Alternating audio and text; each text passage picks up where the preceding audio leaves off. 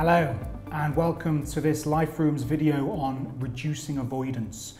My name's Ben and this is Tom. Hi. And we're both learning facilitators at the Life Rooms.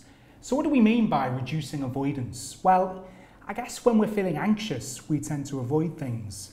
Tom, what sort of things do you think we might avoid? Yeah, so for me, it's a case of, it makes sense to avoid things sometimes. It's when we're faced with anxiety provoking activities or situations, it's almost natural to want to avoid those things and withdraw.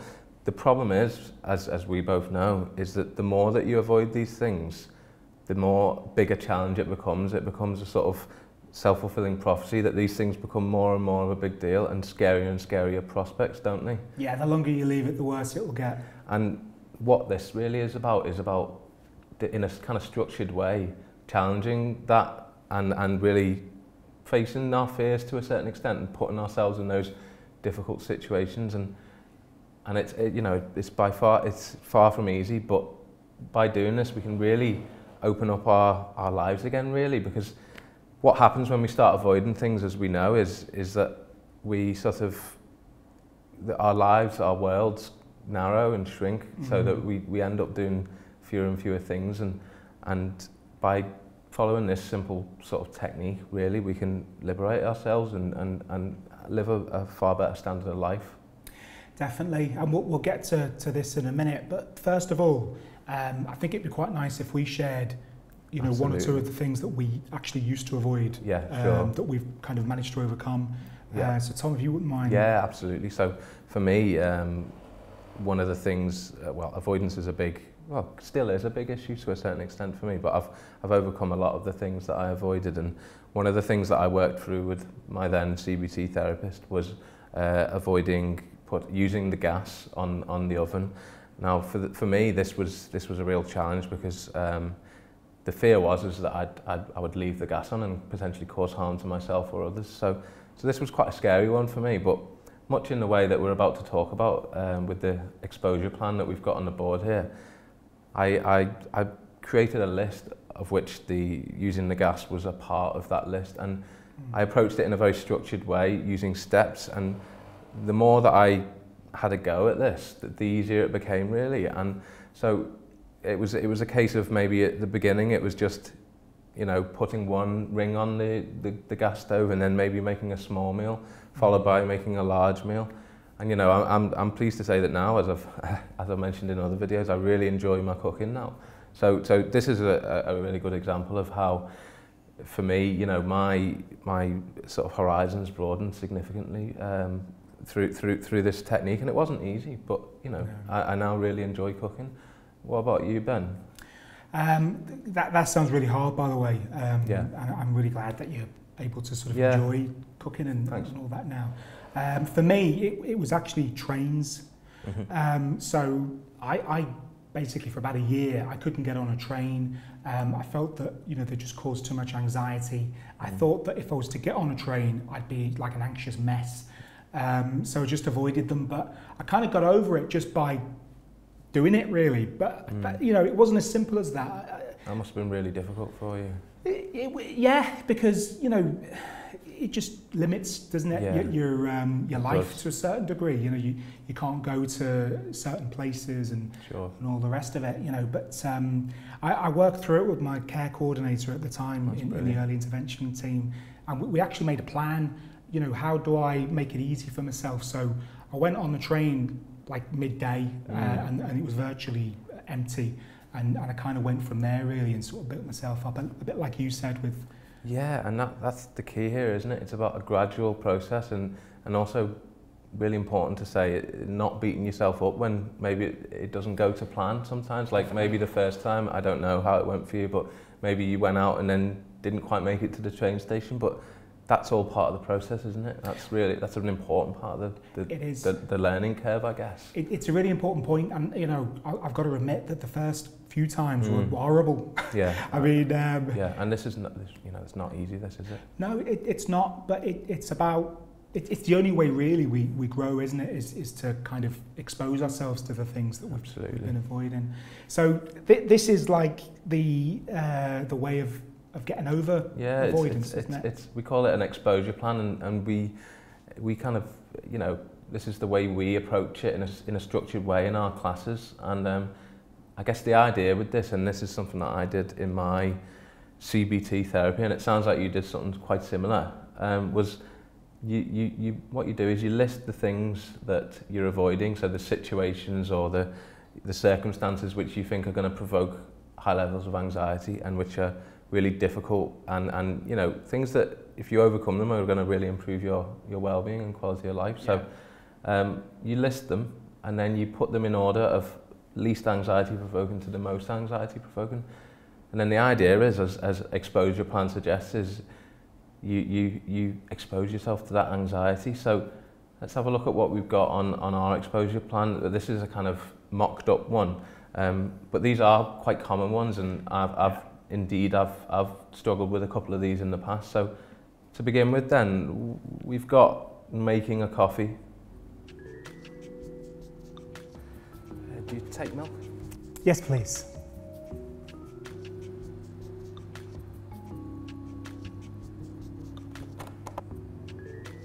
Okay. Oh! I'm so sorry. Okay, and next on the list we've got asking for directions, which we've got at 40 out of 100 on the anxiety scale. Oh, where is this? Where's the park? I can't remember. I could ask him.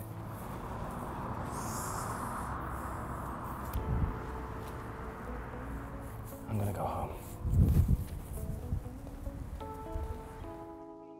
Okay, following on from that, the next one on the list, which is actually 60 out of 100, so a little bit more anxiety provoking, that's actually answering the phone.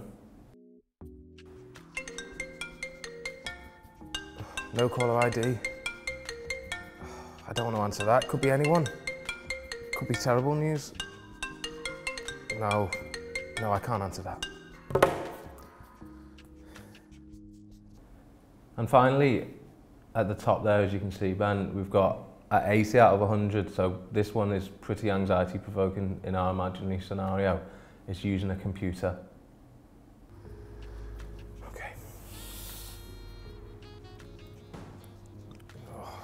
Anything could go wrong. I'm going to break it.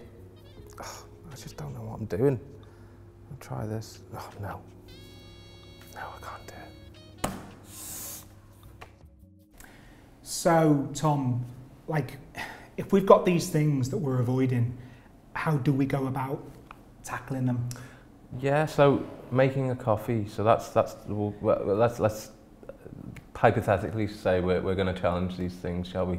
And it might, to some people, seem like making a coffee is easy, really, and not anxiety provoking at all. But it's important, isn't it, to say that, you know, everyone's anxieties are different, and it's all relative to your current, you know, well-being and mental state, I suppose. No, completely. And so making a coffee, I mean, you might have had a bad experience, for instance, in the past. That's one way in which you might be anxious moving forward. Yeah. With making a coffee. So in terms of this, and it's a straightforward process, this, but it's not easy. It's energy consuming, isn't it? And time consuming. So, you know, go easy and don't be too hard on yourself with this. But starting with making a coffee then, I mean, I think probably what would be good is to begin by even just boiling the kettle, because it's going to be an anxiety provoking situation altogether, isn't it?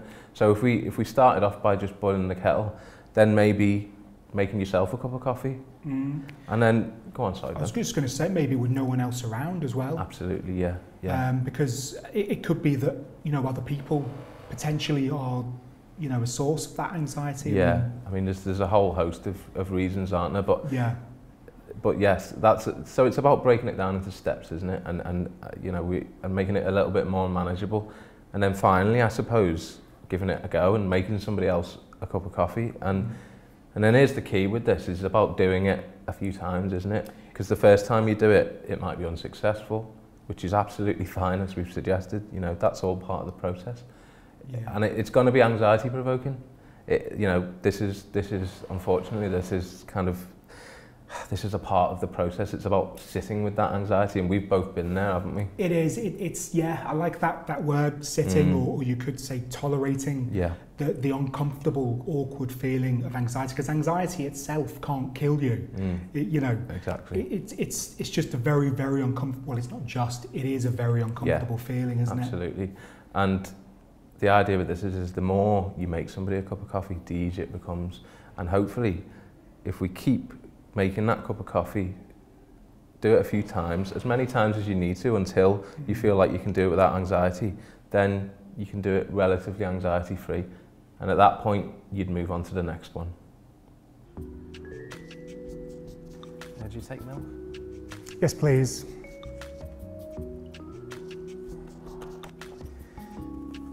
Here you go, mate. Thank you very much. So Tom, the next one there is asking for directions, which is 40 out of 100. Yeah, okay. So at this point, it'd be good to say that maybe sometimes we actually list these in the wrong order to begin with. You know, this isn't set in stone. Maybe originally in our hypothetical situation, we'd listed that below making a coffee, and that's okay. You know, these are predicted anxiety levels, as it says, and we don't know until we try it. So it may be that in this case, this was originally a 10 out of 100, and we've bumped it up to 40. But how would we go about sort of challenging that one, asking for directions? What do you think? Well, I guess maybe for me, I'd actually write a script. That's like a really good one. How I'd approach somebody. Maybe even practice it with your mum or your family or friend. I really like that idea, because then you're building in those steps again, aren't you? Which helps make it less of a big step. Now, this is a higher level of anxiety than the previous one, so it might be that this one takes a little bit longer and is a bit more challenging. But if we follow this strategy and use those steps, hopefully we give it a go. We keep going. We keep trying.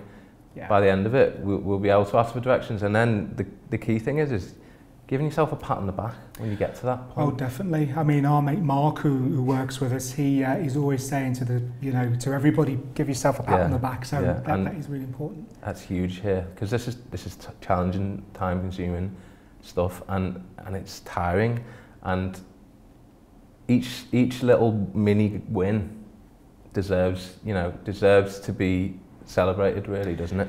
Definitely. And so I think after a few goes at this, with using those steps, hopefully we'll be able to ask successfully for directions. Hiya, just wondering if you knew where the local park was? Yeah, you know, if you just go down that way, just go under the bridge and over the bridge, and it'll just be on the left. Oh, that's really good. Thanks very much. Not at all.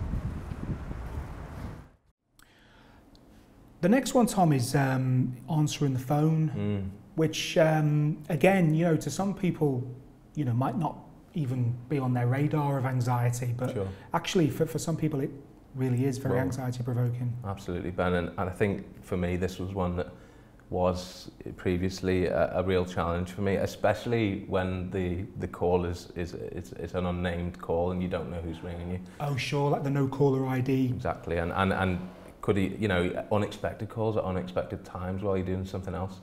These can all contribute to this sort of this really difficult, anxious situation. So we've got that at 60, haven't we? So this is quite anxiety provoking, really, isn't it? The thought of answering the phone. How do you think we'd go about tackling this one or challenging this fear? It's a difficult one. I did go through a spell myself of not answering the phone.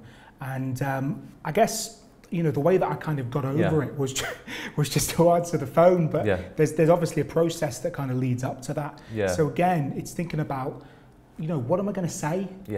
You know, a little bit of a script or some sort of preparation for...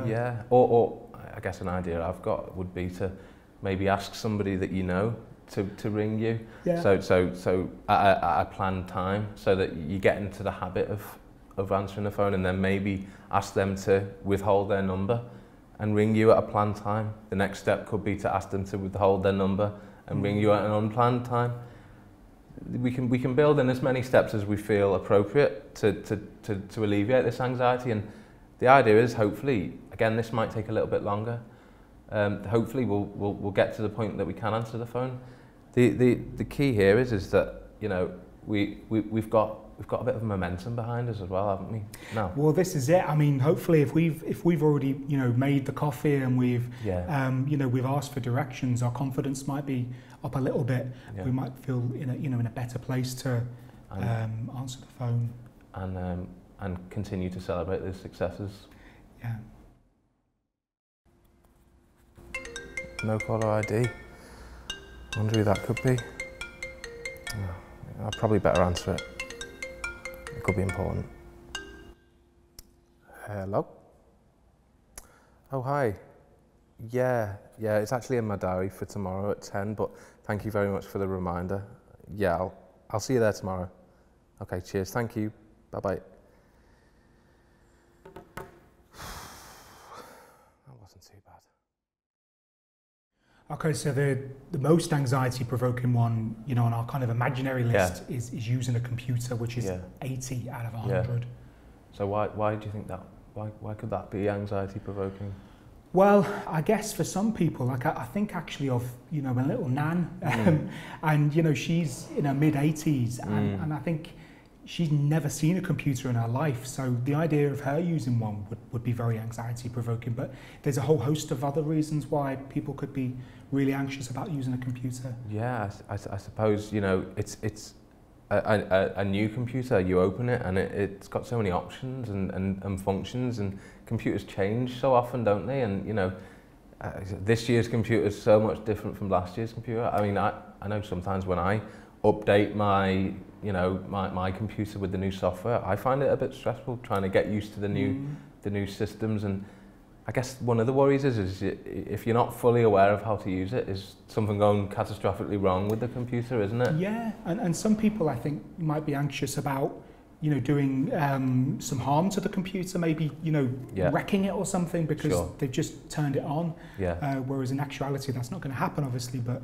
Because, you know, these things are expensive, aren't they? And if you don't feel comfortable with using it, you know, you're bound to feel a bit anxious about the prospect of potentially causing harm to it. Yeah. So this one's right at the top of our list. So I think, again, you know, we could anticipate that this one might be a little bit more difficult again. Saying that though, sometimes once you've got that wind in your sails and the sort of the momentum behind you, sometimes, you know, much in the way that things can come out more difficult than anticipated, sometimes they can be a little bit easier. So don't rule out that possibility as well.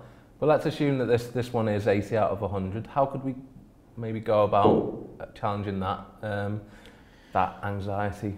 Well, again, you need to plan, don't you? So, you know, one thought that sort of springs to mind is get someone that you feel comfortable enough with to kind of work with you on the computer. Yeah. Maybe just without you even touching it to begin with, take you through it, show you the ropes, show you some simple applications. Definitely. I guess the next thing you could do is even just opening it up, just that, you know, just to get a feel for the machine itself, and then gradually maybe using it more and more, a little bit at a time, 10 minutes, 20 minutes here, 30 minutes there, and then, you know, opening yourself up to the internet, maybe word processing, all of these different things. And, you know, the key is, again, is to, in reducing avoidance, is to keep practicing this, and it will be very anxiety provoking at the beginning. There's no getting around that. No. But the more you practice it, the easier it gets. And that sensation of really having achieved something, and I've experienced it. It's magical. It's liberating. When you get to the point where you can, say, use a computer, the opportunities are endless, then, aren't they? Well, it just opens you up, doesn't it, to so much that you can, you know, access, and so many resources and so much you can do. And it, you know, in the modern day, it's really important, isn't it, to be able to use a computer if possible. So this is really important, and I think again, practice makes perfect to a certain extent with this, and if we keep challenging that anxiety, I think we'll get to the point where we probably can use a computer. Okay, let's see. We'll give this a go. Right, I've got it on. I just don't know. How do I get the internet? I suppose I could ask Ben. Yeah, why not? Ben, would you mind giving me a hand? Of course, yeah. I've managed to get the computer on, but I just don't know how to get the internet up, and I'm feeling a bit anxious about it. Any chance you could give me a hand? Of course, yeah. Do you know what? There's nothing to worry about. You're not going to like wreck it or anything. No. What you do is you just click on that icon there, and then you just type in whatever it is that you want to search for. Wow, it's that easy? Yeah. That's brilliant. Thanks so much. Not at all. Okay, so this exposure plan it's not set in stone. You know, there might be other ways that you can discover to kind of expose yourself, if you like, to the things that you avoid. But we've found ourselves that it's worked for us, haven't we? It's this sort of kind of structured approach and putting it on paper. All these things we talk about in other sessions and videos as well, and it's really good to kind of lay it out in this kind of graphic way, I think. Definitely, and I think it's just really useful, you know, noting down everything that you avoid, and then you can see, well, which one's the most winnable. What's the most winnable fight first? Exactly, and I guess it's, at this point, good to reiterate that, you know, there's going to be bumps in the road. It's not a linear process necessarily. It's kind of A to B to A to C to B. It keeps going, and it's an ongoing process. I still avoid things. I'm sure you do still. I do. And I still use this method, and it still helps me. It's difficult. It's very anxiety. It can be anxiety provoking in and of itself, but the end game is. It's so liberating, and it's wonderful when you're able to do these things that have been causing you so much difficulty. Well, the world just, you know, opens up for you, doesn't it? I can remember, you know, in those days before I was getting on that train, and, you know, I was just staying in the flat. Yeah. My world was very narrow, and now it's opened up. Not to say that, you know, as you just said, you know, still experience anxiety. You know, we're not saying that this is kind of a cure for anxiety, but it's certainly a good structured way to just to tackle, you know, those things that you avoid because of anxiety. And I guess one final thing to say would just be to, you know, use the support around you. You know, it doesn't have to be you on your own doing this, does it? We can accept support from family, friends, loved ones, therapists, CPNs. You know, tap into that. And take it at your own pace. I think you have to have the help of others.